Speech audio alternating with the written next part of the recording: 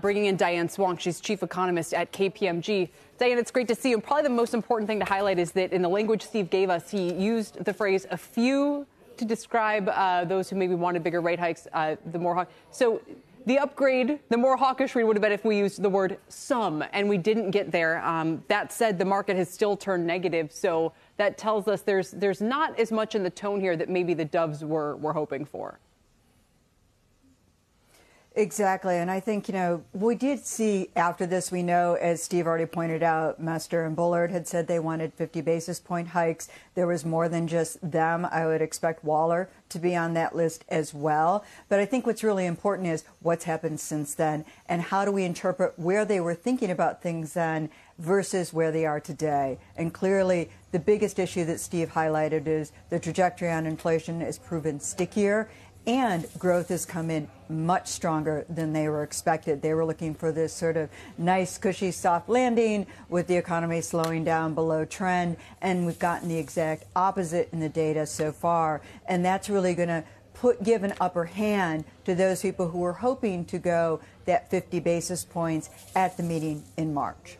And do you suspect that this increases the likelihood that it's going to be a half-point rise in March? And what does that say about either the consistency of Fed policy or about the Fed itself? In other words, does it reinforce confidence? Does it cause concern about the confidence in the Fed that investors should have? It's a great question, and I think, I think it's because of the data that we've gotten, and the Fed says it's data-driven. The data's changed, and so they're responding to the change in the data, and that is it's now confirmed that instead of being able to go slowly, they have to go a little more aggressively, and frankly, to keep financial conditions tight and to keep from getting this sort of lost in translation. Powell stayed to the script, but you can see sort of, his tenor of his comments were a little less. We saw that rally during his press conference where financial conditions actually eased. The Fed can't afford that now. The stakes are much higher than they were when they had this meeting. You know why they felt confident then? The data's changed. They're responding to it. That's credible.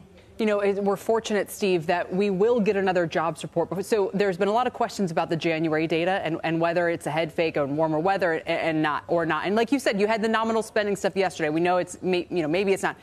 My point is February being a shorter month, the meeting is later in March than you would think. It's March 21 and 22. So we're going to get the jobs report. Obviously, we'll get ISM. We might even get into some of the inflation numbers. We might even get retail sales before then. So they will have a chance, hopefully, if they were going to overreact, not to do so in response to just 1 month's data.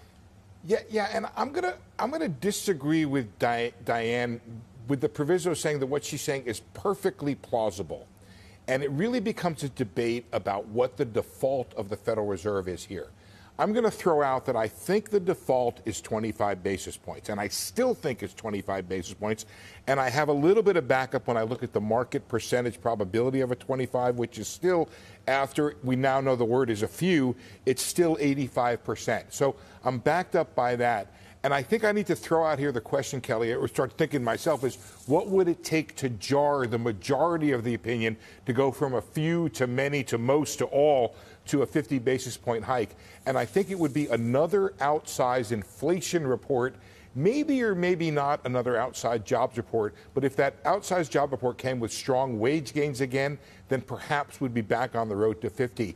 I am going to say right now, I still think it's a 25 because I think that's the default of the Federal Reserve. When I read these minutes, I say, what do we want to do? We want to move by 25s and assess the outcome of our prior hikes here. I still think that's where the Fed is right now.